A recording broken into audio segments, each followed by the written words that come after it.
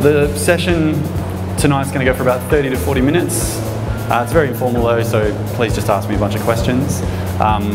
As we said in the invite, we're going to take you through customer journey mapping, our perspective on that, how you guys can adopt some of that in what you do in your day-to-day work.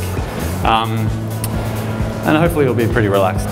All right, I'll just give you a brief overview of who we are. So my name's Tom. I'm one of the co-founders of Cooperate. We're a marketing platform for large companies.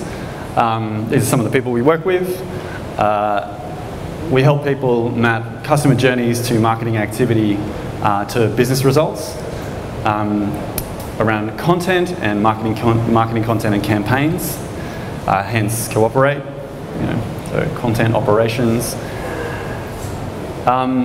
In terms of who I am, my background, so I used to work client-side in marketing for Foster's Group for many years, and then I worked agency-side for about 5 years as well, in media strategy and things like that. A bit of a stint at Melbourne University in strategy, and then I founded this company with my co-founders here up the back about 5 years ago. The goals for tonight, hopefully you guys can get this out of the session. So the first up is, I just want to take you through the reasons for building out a customer journey. Like, there's really clear reasons why we think and we believe this is really valuable for marketers. I'm going to take you through what we think good customer journeys, sorry, I'll stop moving that around. What good customer journeys actually are. Most importantly, I want to give you a repeatable framework you guys can use so you can take it away from tonight and actually execute it and implement it in your jobs. And an actionable framework is the key part. So whenever we talk about customer journeys, it's always something that you can action. It's like an action-oriented tool you can use. Just talking a little bit more about what we do. So customer journeys for us always come at the start of a marketing process. So marketers generally, they're stuck in what we call the messy middle. The chaotic, annoying part about all of our jobs, right? It always looks and feels like that because you're running multiple campaigns, you're doing multiple things, you're getting stretched in different directions. Our thesis and the reason why we do what we do, the reason why we founded this company is because we believe, I'm going to give up on that.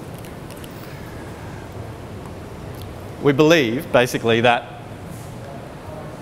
to get a bit of clarity and to get a bit of balance within that chaos and what we call the messy middle, you need to top and tail it with great customer journeys tied to performance benchmarking. And then whatever you do in the messy middle has greater clarity, has greater meaning. So you can really tie what you're actually doing to a great strategy and measure the results. So that's what we do. Tonight we're just going to go over the start, what we call the start, but there's a whole bunch of stuff that comes after that. All right, everything that I covered tonight is from a workbook that we have that you'll all get. We'll send it to you, so you can write that down, but we'll send it to you after if you registered on Eventbrite. And everything I go through tonight is mapped to activities and sort of workshop notes that you guys can take away and run with your own teams. We also do that for our clients, so you can, and anyone who'll basically be interested in having us come on site, we actually run those workshops for you as well. So don't worry too much about taking extensive notes. They'll all be in that workbook you can download. All right, I'm just going to quickly go about what we think customer journeys are. Customer journey mapping is not customer experience mapping. They are very similar, but slightly different. The primary difference for us is that customer journey mapping is marketing and sales focused. So if you're a marketer or a salesperson or someone who looks after that broad area in a business, a customer journey map should give you actionable insights into what to do next. It does relate to customer experience. A great customer experience map might be, for an airline, might be the way that you get greeted when you go onto the plane, all the way through to what your frequent flyer email experience looks like, right? But for a marketer, you sort of need to go above that, and you don't have to get into every single detail, but you need to have actionable kind of insights that are built into your customer journey map. So that's how we define the difference. I just want to take you through why. So why do we do this? The first reason is basically just to visualize value. So at a bare minimum, a customer journey map should be basically a representation of the value that you deliver to a customer over time. It's as simple as that. If you're interested in more in this, the best book for you to get is Mapping Experiences, that one up there by O'Reilly. You don't have to, it's basically as simple as that, in my opinion. So that's the first reason. But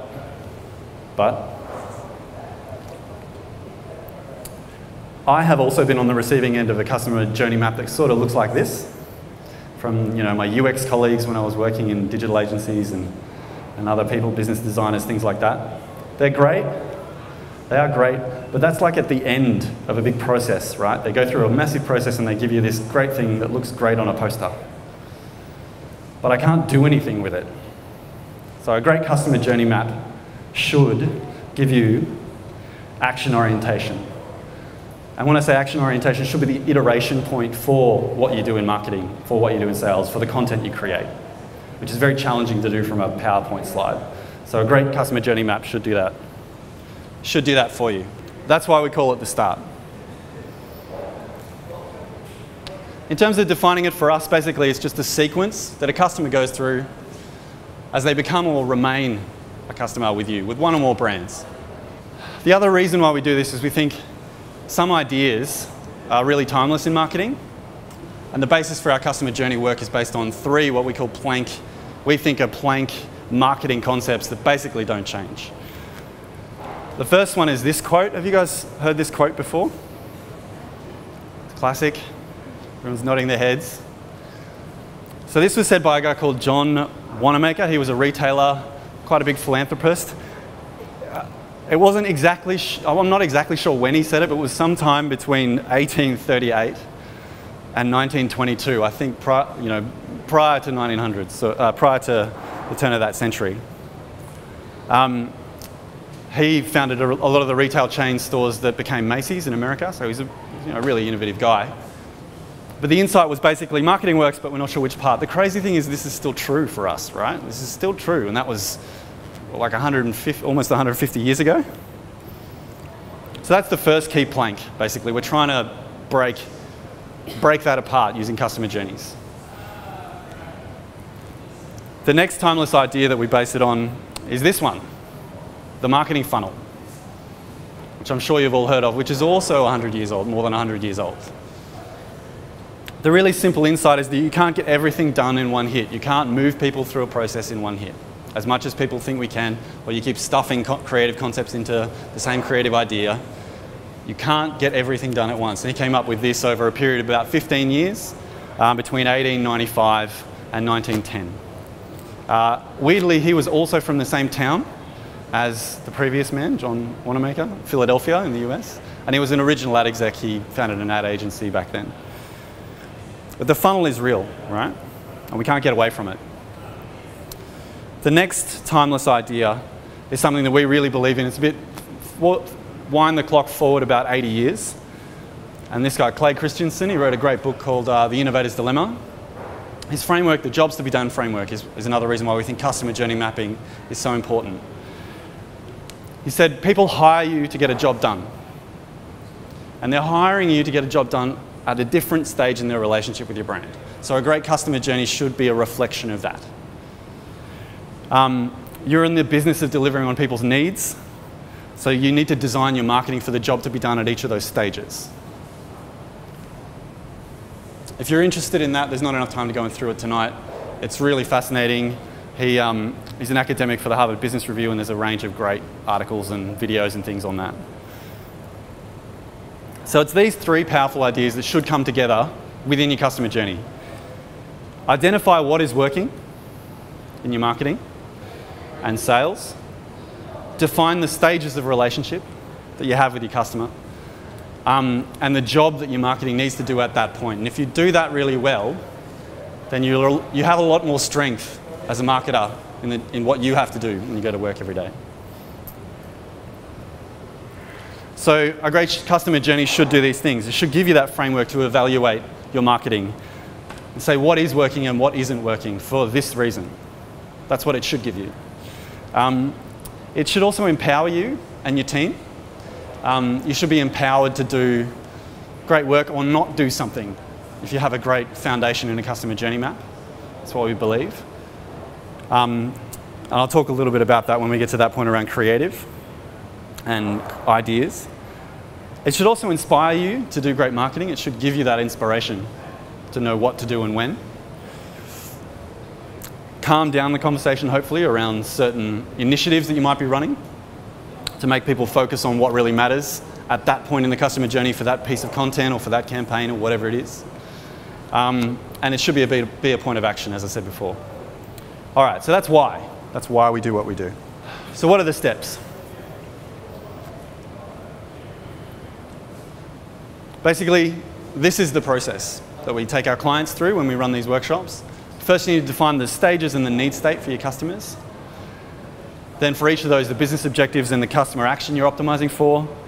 Then you should be debating and negotiating between your team, between people, other stakeholders, the channels that you're using, and the content that you're delivering. And that's diagnostically the process you should go through. It shouldn't be, let's do this great campaign or let's do this piece of creative outside of that framework.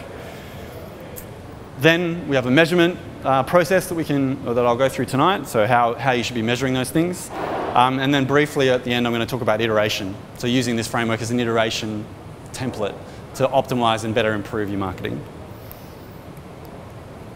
At the end, you get something that looks like this, very pretty, that maps all of the different stages that you have to a customer journey map, that maps all the stages you have to a brand, segments or personas that you're targeting, products that align with that customer journey, key metrics that matter at each of those phases, and then campaigns and content that aligns with those stages.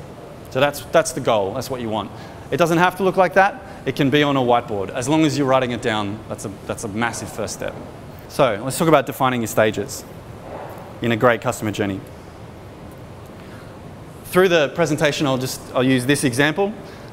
We have quite a few healthcare clients, but obviously because we have NDAs with all our clients, I can't tell you exactly what they do, but I'm going to paraphrase for a startup called Nectar Vitamins that doesn't exist. Nectar Vitamins is a subscription vitamin brand. If anybody wants to start this, I'd love to subscribe to it. It's tailored based on a questionnaire that you fill out when you sign up. So you fill out a questionnaire and you say, look, I've got mild anxiety and stress because I've got 10,000 children and a really hard job, whatever it is. And then my back hurts a little bit and also, I feel lethargic. And from that, we deliver a great set of tailored vitamins to you. So that's the business proposition. So if I was going to make a customer journey for this brand, for me, say as a almost middle-aged man, I would try and articulate it as a story first. So try and write a story about that customer as they become a customer with you. So the first part of that story for this brand would be, all right, when someone's just finding out about Nectar Vitamins, I know that the way that they're feeling is that their health isn't in a great place, and they're looking for solutions, but they're not really sure. They're sort of in the dark. I need them to respect the category of tailored vitamins, which I'm in, which is basically, something that's tailored for you. That's what I need them to do at the first stage of relationship. And then I need them to take an action, which is basically to Google the concept of tailored vitamins. The next step might be intent to buy. At that stage, I know that they've Googled tailored vitamins. What I need them to do is, and the need state that I think that they're in, is they're evaluating tailored vitamins versus just going to the supermarket and buying some. And I know tailored vitamins are more expensive.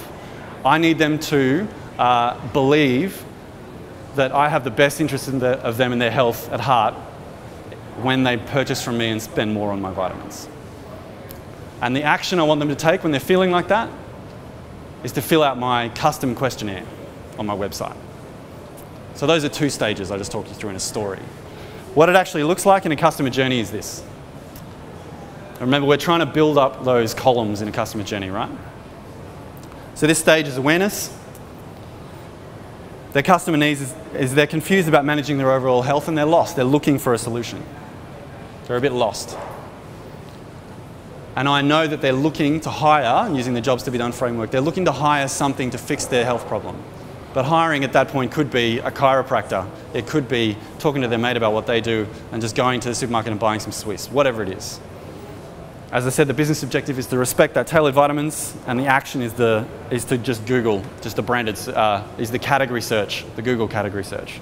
The idea is that you do that for every single phase. Now, the great thing about doing this as a team is you instantly, and I've seen it so many times as my colleagues have, you instantly recognize that not everyone in your team thinks the same way about the customer journey.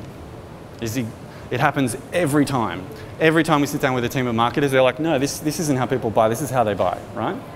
And if that's the case, then great. That's actually a good thing. If that's all your customer journey mapping process achieves, then that's a great outcome for you because you can get alignment. At each step, I'll just give you a few tips when you're running your workshops or when you're trying to discuss this with your team or doing it yourself. The first thing is, if you can cut a stage, cut it out.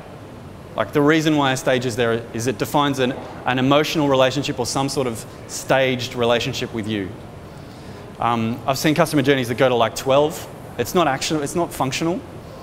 Probably maximum, if you're a consumer brand, I'd say if you can make it 3, great. If you're a B2B company, it's a bit more complicated, you might have 6. That's a good benchmark. You should be defining a stage by one of these things, and it does change. Depending on the stage that they're going through, it does change. It should be a state of relationship with the brand, or it could be a consensus state that you're trying to get people to. I know there's a few B2B customers people in the room. Sometimes all you're trying to get to is people to a consensus agreement on something. That could be a stage definition. Or it's a decision point. It could be an in-store decision point or path to purchase decision point, whatever it is. As I said, if you're deliberating or if you're disagreeing, you have an assumption that you then need to go and validate. If you've got a research team, great, go and validate it. If not, just go and spend some time with some customers, you'll probably figure it out pretty quickly. And my preference is if you can make it actionable. So the state, the way that each stage is defined should be some sort of actionable definition. So those are the stages. The next thing is defining the need state. So to give you a sense of what the need state is, I might just tell you a story about when I was working in the wine industry. I really miss working in the wine industry, but my liver doesn't. It was a great, great time. We had this NPD we were releasing, a new product, and it was targeted at young women, and the idea behind it was sort of like a spritz sparkling wine. It was halfway between a spirit and a sparkling wine and an RTD. So it was a really weird mashup kind of NPD, right? The category sort of existed, but sort of didn't exist. So we were trying to think about, all right, how does this fit into these young women's lives? In terms of a need state, the job that they were hiring that brand to do, for us, was really fascinating when we actually started talking to these young women about it. At the stage when they were just getting exposed to the category, the job that actually they were hiring us to do wasn't like, this is a Prosecco from Europe that is, has low calorie or whatever it was. It wasn't anything to do with that. The thing that they were hiring that to do was to mark the transition from being like girls, basically, who drink RTDs, to women, to young women. It was a status thing. Because wine really is actually, in a lot of cases, is this. It's not the Cabernet that comes from the crazy place. It's like the thing that makes me look good in social situations, or it's the thing that marks the occasion. At the first stage in the relationship, that's what it was doing, in that awareness phase. At the next phase for that specific NPD, we noticed when we went and spent a bit of time with these girls, we just went out to dinner, basically. It was great. And there was a specific moment in the evening that marked, when they were out with their friends, that marked drinking wine at the dinner table and going out to a club and basically getting smashed. Some of them, and not all of them, most of them drank responsibly.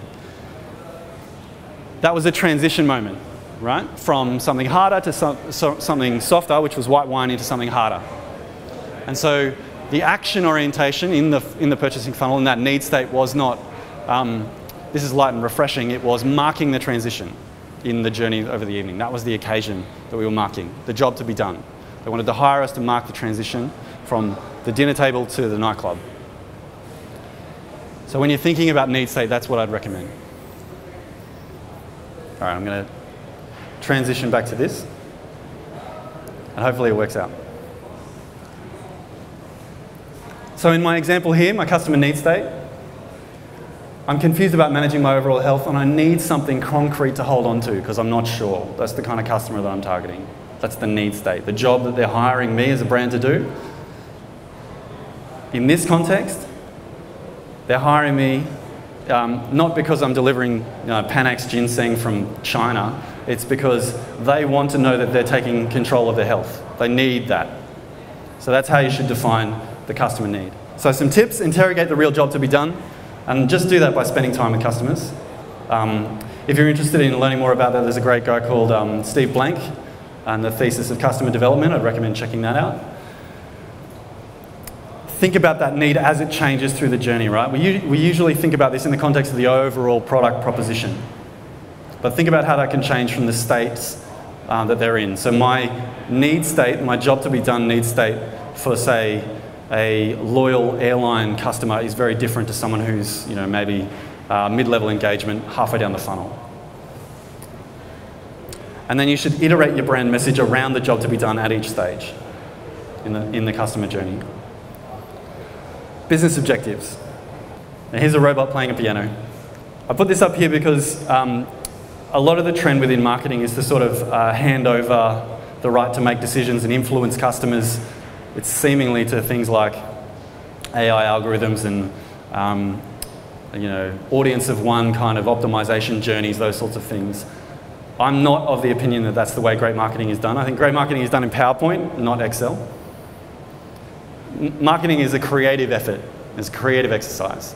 And you're always trying to optimize for a behavior change, right? So we should never leave those sort of choices and those decisions and the business objective that you want to achieve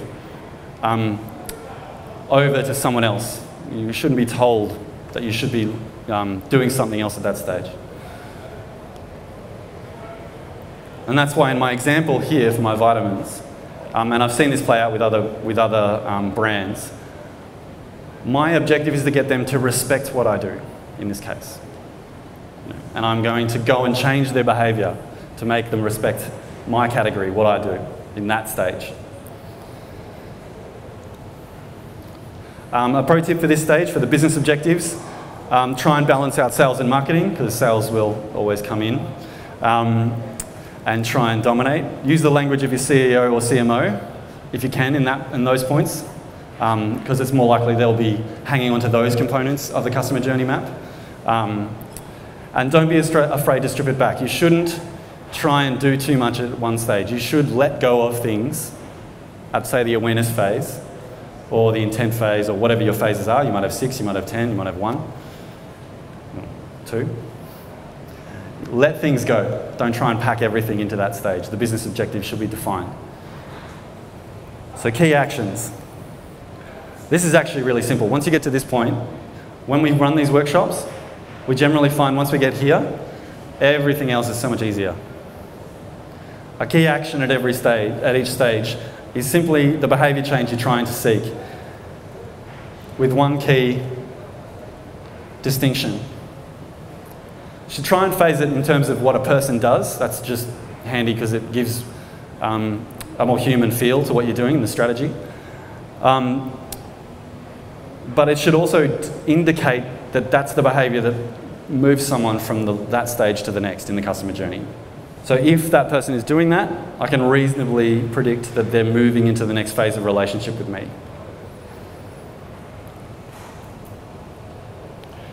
So if you think back to my example, my vitamins example, or I'll go forward and show you.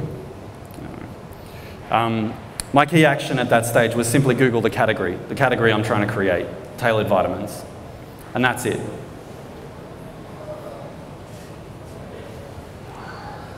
And let's talk about content and channels. All right, so the best thing I like about this is once you get to this once you get to this point, I do apologise about this, I know it's annoying. Once you get to this point, the conversations become easier. The other thing is, once you get a defined customer journey, it becomes very easy for you to say, you know, someone comes up with this crazy, wacky idea, and it's very easy for you to say no, which is generally quite hard. One of my clients, UNSW, university, a lot of our time spent with them was actually trying to figure out how to get them to be able to say no when content or advertising or marketing requests came in. And this is one of the mechanisms. So to give you an example, I'm at Nectar Vitamins, and my CEO comes in and he says, or she says, I want to hand draw the most beautiful and healthy people from all of history on little cards, and I want to deliver every single one of them via drones to my customers. Great idea. I'm like, yep, I'd love to do that for you. But, you know, is that channel really the best one to deliver that at that phase in the customer journey? Also, my CEO, where does that fit in my customer journey, right?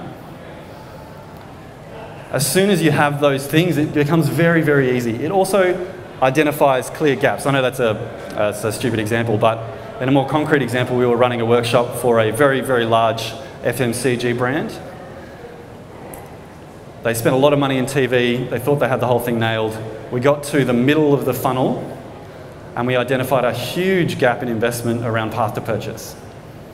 Basically, they weren't helping their customers take their brand and their benefits from higher level content in store. And in store, there are lots of things that can get in their way because the stores aren't well laid out. They're trying to search by problem definition. They were a healthcare company, but actually they were searching by problem definition, but the stores were laid out by brand, or sometimes totally randomly.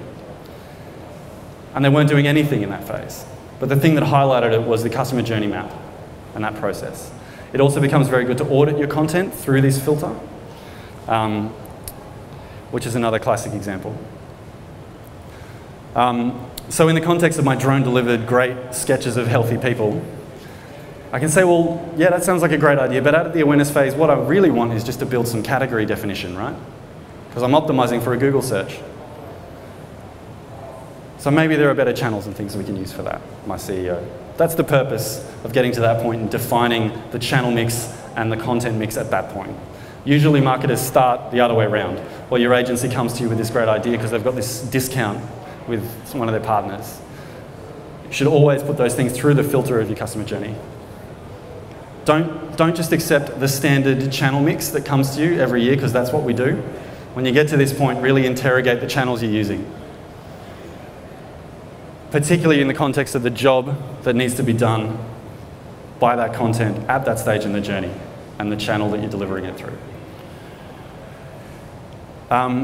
In general, challenge the way that your agency thinks on these sorts of things, if you have an agency, and try and inculcate them into this filter and this frame.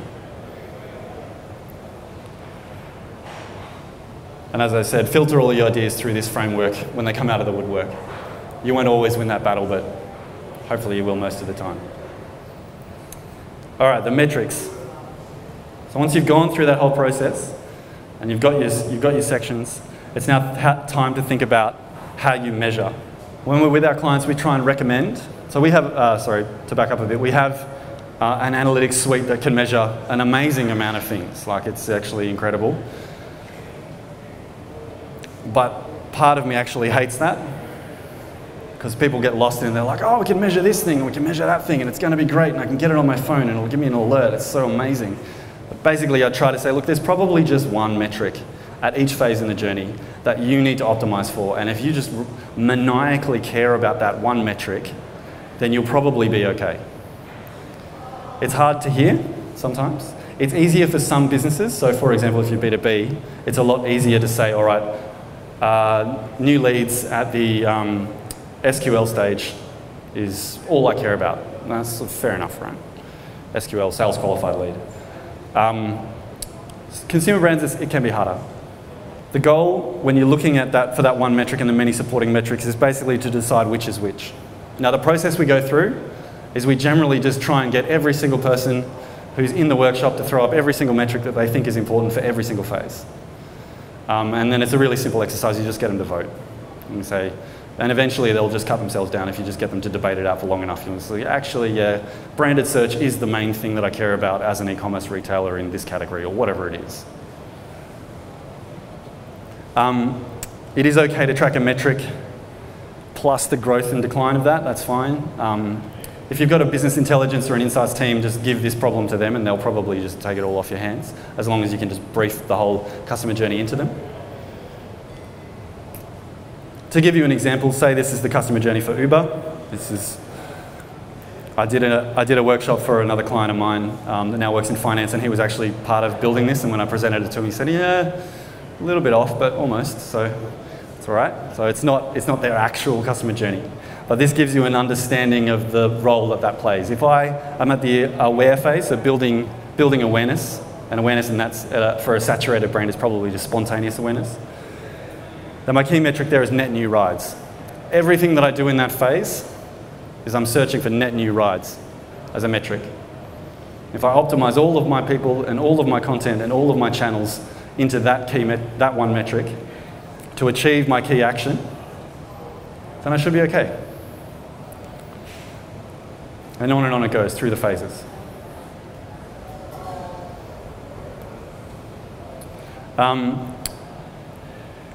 I started my career, worked in insights for a while, and I know it's not always possible to optimize for behavioural metrics at every stage. Behavioural metrics are better, but I know it's not always possible. Start with the money and work backwards, so you will have a conversion metric. You will have a conversion metric in there at some point, right? Look for leading metrics up the chain. So a leading metric, if you're interested in that philosophy, there's a great blogger VC that I could recommend to you guys, called Andrew Chen. He actually,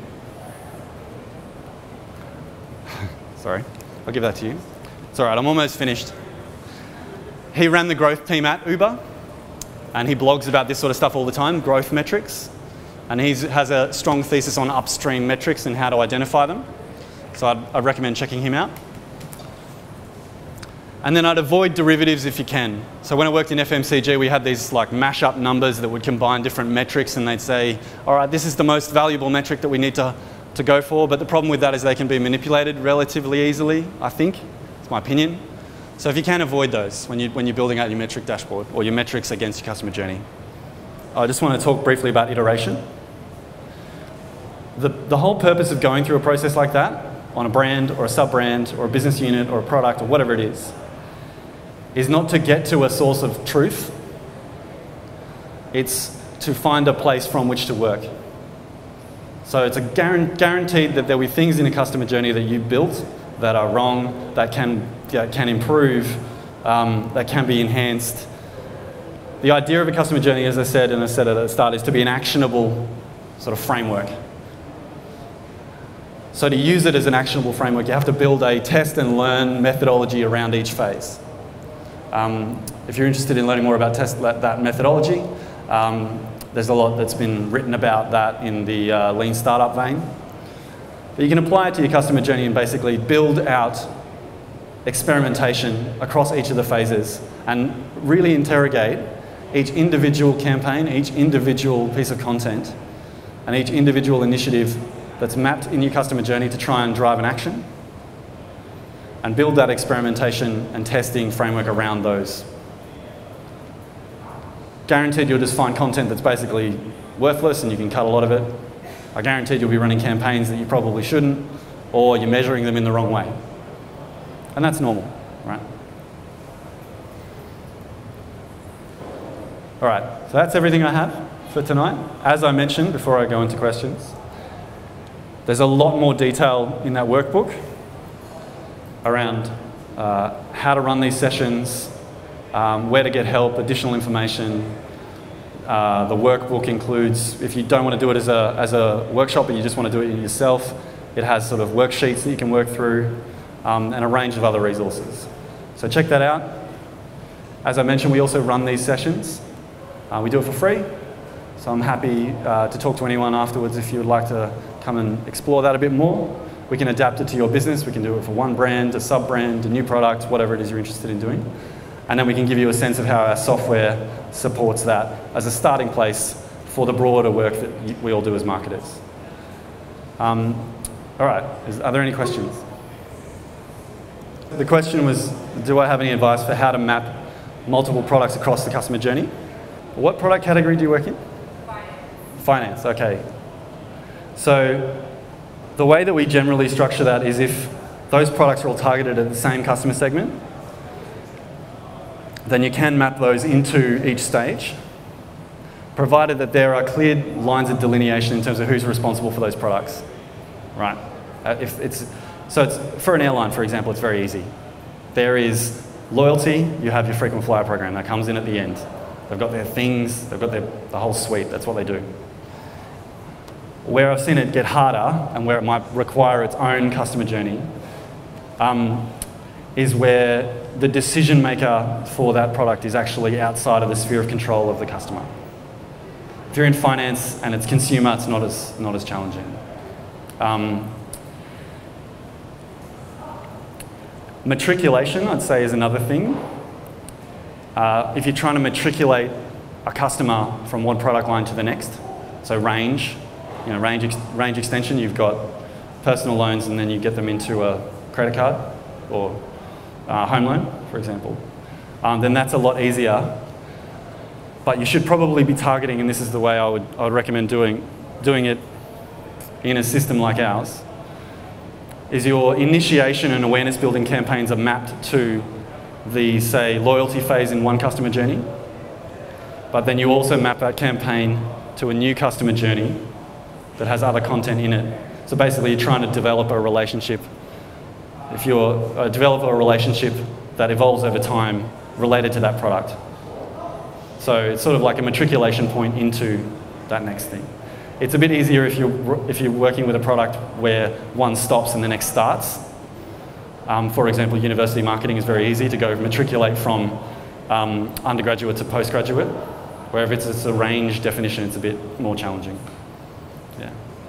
Any other questions? Yeah? Do you know any resources about really long sales time frame, like 6 months to a year, for a big investment?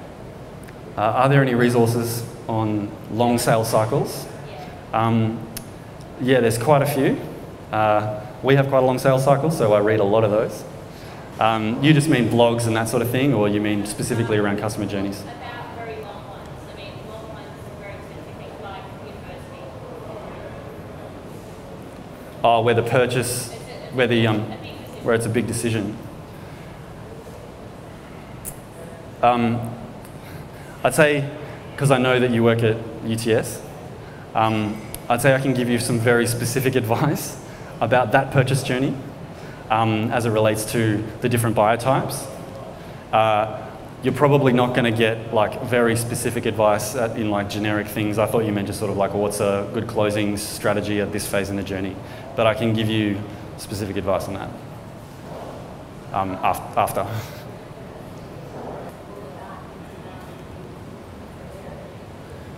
So the question was, you have lots of different audiences or segments, and they approach the business from in different ways. Do you combine them into one big one, or do you split them out?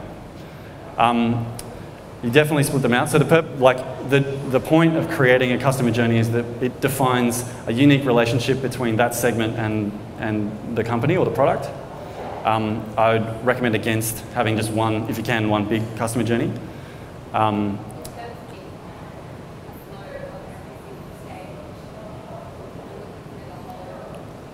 Yeah, so mapping it out, should you have just one really big one, or is it individual niche ones? Our opinion, and what we do for our customers, is that you should have individual ones, because you're trying to direct actionable marketing activities to try and move people along that journey. So that's why we would do it. There may be an argument for doing more broad experience map across your business as well. But in the context of like actionable marketing-centric customer journeys, we set up our clients for individual journeys. Sometimes on the same brand, it might be, all right, so Westtrack is one of our customers. They're a large B2B company that sells Caterpillar machinery in Australia, about $2 billion in revenue a year. They have different customer journeys for, they've got one brand, but they've got a customer journey for acquisition across 4 separate customer segments. And they have then a customer journey for retention as well. And retention is like servicing of machines and all that sort of stuff. Because they run certain activity, they've got certain properties, they've got certain assets and things that map into that. And they need to measure the efficacy of those things in that context. Not, you know, oh, this social video isn't underperforming that one over there. And say, well, actually, we're targeting this segment, it's harder to buy against them, all that sort of stuff. Yeah?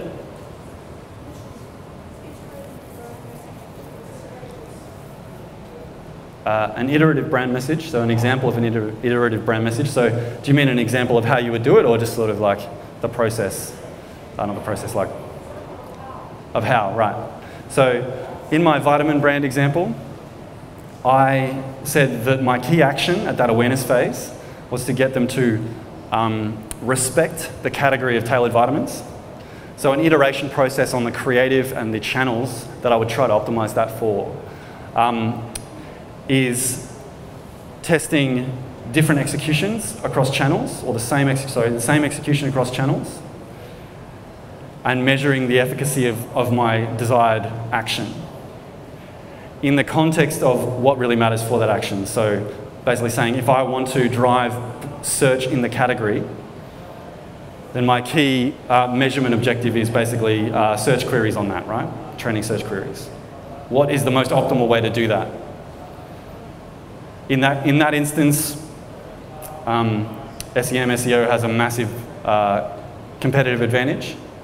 And then there's clear ways you could then optimize, say, creative in that channel to deliver on that, like cost per click, etc. And your agencies can definitely do all that for you. Another sort of less cut and dry example might be holistic brand messages at the top of the funnel. What's a way that you can optimize those?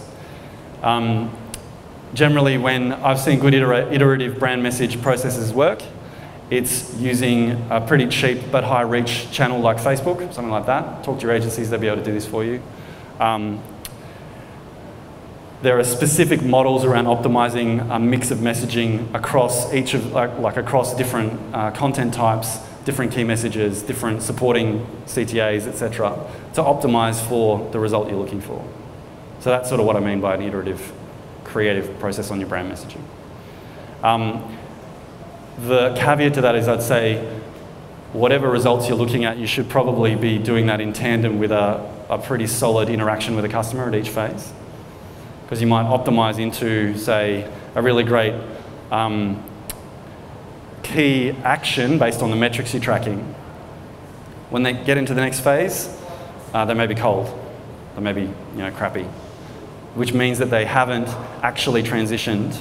Using that piece of branded message, they haven't transitioned from one phase into the next. Thank you so much for your time this evening. We really appreciate you taking out some time to come and hang out with us. And please just come and have a chat if you'd like to learn more.